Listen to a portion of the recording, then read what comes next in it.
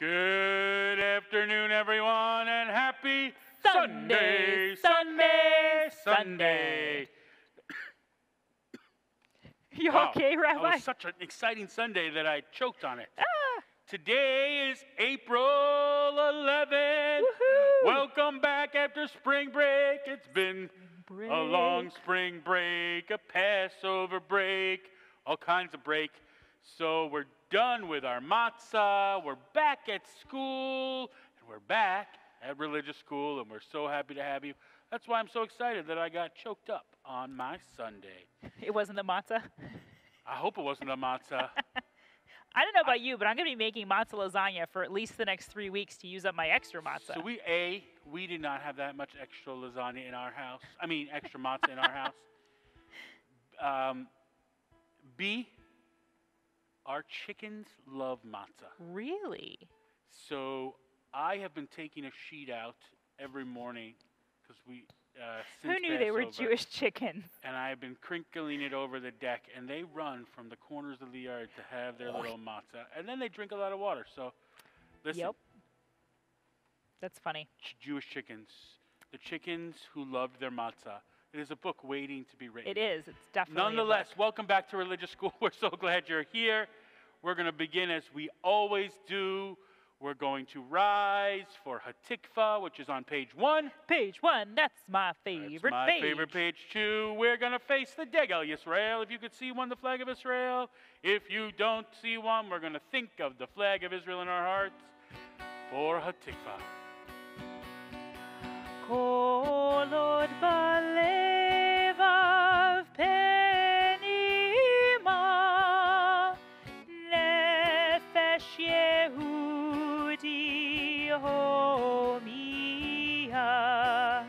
ulfatei mizrach kadima ayin letzion Sophia, Od lovda tikvateinu, hatikva bat shnot alpayim, liotam chofshi be'aretzeinu, eretz Zion v'Yerushalayim, liotam chofshi be'aretzeinu, eretz Zion v'Yerushalayim. Very nice, everyone. Well, you may be seated. We're going to talk about Torah today, and Cantor's going to talk about the Torah today. Torah, Torah, Torah. This week's Torah portion is a double portion called Tazria Mitzorah. Double portion just means that depending on the calendar year, sometimes this portion is done together, doubled, both Tazria and Mitzorah, and sometimes those two things are separated, and on one week you do Tazria, and on the next week you do Mitzorah. So what is this portion about? Well, your book gives you some ideas to talk about what this portion is about, but I want to give you one more thing to consider. Among the topics discussed in Tazria Mitzorah is this idea of going into medical quarantine because you have some kind of affliction that could potentially spread to other people. And so in our Torah portion, we see people leave the camp, the encampment, the settlement where people are living, and they go into a place of quarantine, which, they don't have the word quarantine written out in Hebrew letters or anything, but that's the concept. And then after a certain period of time, in our Torah portion, the period of time is 7 days, They get tested by the priests, and if they're no longer contagious, they can re-enter. And there's the settlement, and there's a certain ritual that they do when it's safe for them to come back to the community. Sounds certainly familiar, Cantor. I mean, it kind of jumps off the page, doesn't it? We who have been living now for over a year in a global pandemic understand in a very deep and new way just how important it is to think about the process of re-entering back into society. And I'm sure that many clergy people and many other people will come up with rituals and ceremonies and ways of celebrating our ability to be together again when it's possible. And do you know what's so interesting also? If you weren't great after 7 days, the rabbis knew that you needed another 7 days, which means the real number they were looking at is the same number we've been hearing for a year, 14 days. Right, because 14 is 7 times 2. Yeah, and I think, to your point, Rabbi, that there's going to be different people who are going to have different levels of need and different levels of comfort in terms of getting back together, whether you've been vaccinated or not, et cetera, et cetera. There's all kinds of different things that will go into those decisions. And I'm sure that each of you and your families will have to talk about that. And it's a really good conversation to have with your parents and maybe your siblings if you have them, or grandparents. So we encourage you to take a little note from our Torah portion, and although it's necessary to talk about like the nitty gritty and like, are you still contagious or are you safe, from the portion, it's also good to think about what in the portion is a ritual, but what we can think of as a celebration. How are we able, and what's the most meaningful way for us to celebrate coming back together again when we can? All right. Well, we're going to rise together for our call to worship. Baruch, that's on page 3. Page 3, that's my favorite page.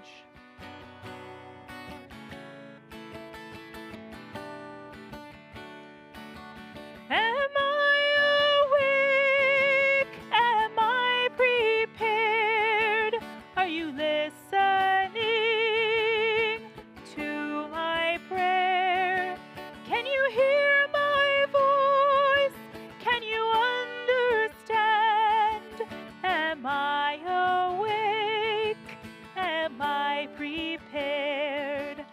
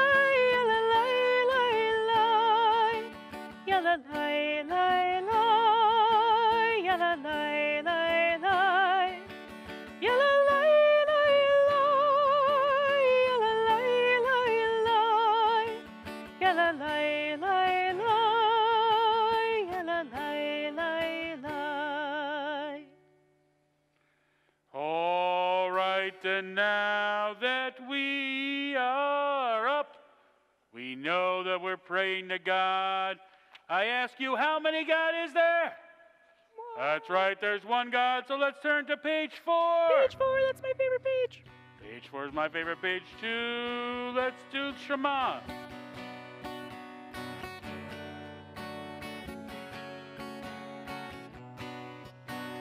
Shema Yisrael, Adonai Eloheinu, Adonai Echad. Shema Yisrael, Adonai Eloheinu, Adonai echad, Shema Yisrael, Adonai Eloheinu, Adonai echad, Shema Yisrael, Adonai Eloheinu, Adonai echad. Baruch Shem Kevod Malchuto, Leolam Vaed. Baruch Shem Kevod Malchuto, Leolam Vaed. Shema Yisrael, Adonai Eloheinu, Adonai echad. Shema Yisrael, Adonai Eloheinu, Adonai echad. Beautiful. You may be seated. We continue on page 4 with the V'ahavta, and I want everyone to take their finger, and I want everyone to follow along in the prayer book with the V'ahavta as the cantor reads and recites it, leads all of us in it. So move your mouths and raise your voices loud for the V'ahavta together. Ve'ahavta et Adonai Elohecha b'chol levavecha uv'chol nafshecha uv'chol me'odecha.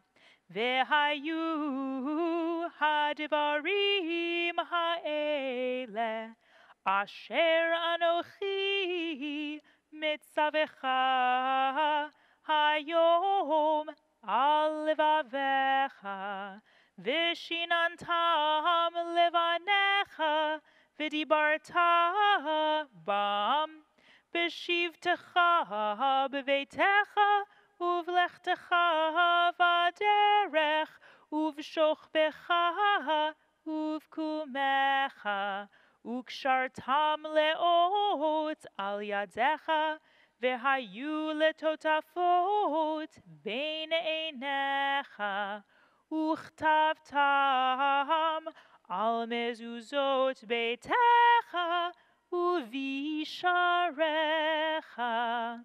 Leman tizkeru va'asitem et kol mitzvotai, v'yitem kedoshim le'Elohechem. Ani Adonai Elohechem, asher hotzeiti etchem me'eretz Mitzrayim, liot lachem le'Elohim. Ani Adonai Elohechem. Adonai Elohechem. Emet. Great job, everyone. Great job. We're going to talk now about the Midah of the week. Shalom Bayit. Peace at home, peace in the house. And for me, Shalom Bayit means 3 things.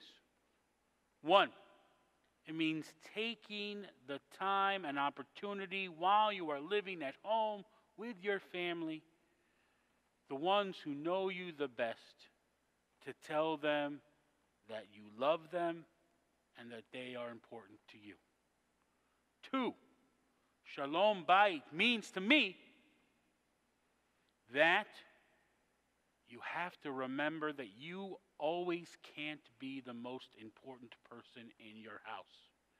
It means that everyone in your house has to have an opportunity to be the most important person. And that means that everyone in your house also has to take a turn at being the not most important person. And number 3, Shalom Bayit means to me spending time together. That is, choosing something to do with your family. Remember, your family and your home is not just a place where you live and not just people who feed you and drive you and buy you. They are important people in your life. So show them it by doing activities with them, even if you may rather be by yourself or with your friends. That is shalom bayit to me. Speaking of me,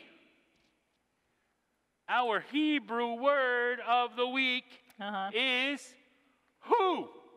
And how do you say who in Hebrew, Cantor?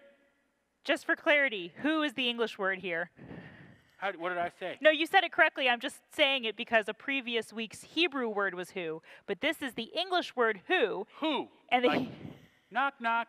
Who's there? And the Hebrew for that is me. So, who, how do you ask who? You say me. Me. So, to help us remember that, we say who? Me? I know that no one have ever said that before. Like, who stole the cookies? Did you do that? Who? Me? Well, yes, you. No, not me. Couldn't be. Then who? Then who? Yeah. Who stole the cookie from the cookie jar? Yeah. Yes. So, our Hebrew word of the week is in English, who. And how do you say who in Hebrew, Cantor? Me. And how do you say me in English, Cantor? Who. And Cantor stole the cookie from the cookie jar. Who? Me? Who? Me? Couldn't be. Then who? Maybe it was you. It certainly wasn't me, which means who in English. Yes. Ooh. Wow. Ouch. That was a good one. Anyway, how do you say who in English? How do you say who in Hebrew? Me. Me. How do you say me in English? Who. That's it. I'll never be the same again. Okay. So we're going to do our closing song now. Page 13. Page 13. And our closing song is... Od Yavo Shalom Aleinu. How appropriate. Shalom. Shalom.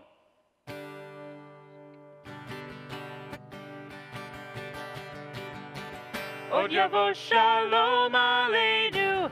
Od Yavo Shalom Aleinu. Od Yavo Shalom Aleinu. Ve'al kulam. Od Yavo Shalom Aleinu. Od Yavo Shalom Aleinu. Od Yavo Shalom Aleinu. Ve'al kulam. Salam Aleinu ve'al kol ha'olam. Salam, salam, salam Aleinu ve'al kol ha'olam. Salam, salam. Od Yavo Shalom Aleinu. Od Yavo Shalom Aleinu. Od Yavo Shalom Aleinu ve'al kulam. Od Yavo Shalom Aleinu. Od Yavo Shalom Aleinu. Od Yavo Shalom Aleinu ve'al kulam. Salam Aleinu ve'al kol ha'olam. Salam, salam, salam Aleinu ve'al kol ha'olam. Salam, salam. Od Yavo Shalom Aleinu. Od Yavo Shalom Aleinu. Od Yavo Shalom Aleinu ve'al kulam. Happy Sunday, everyone! Sunday, Sunday, Sunday.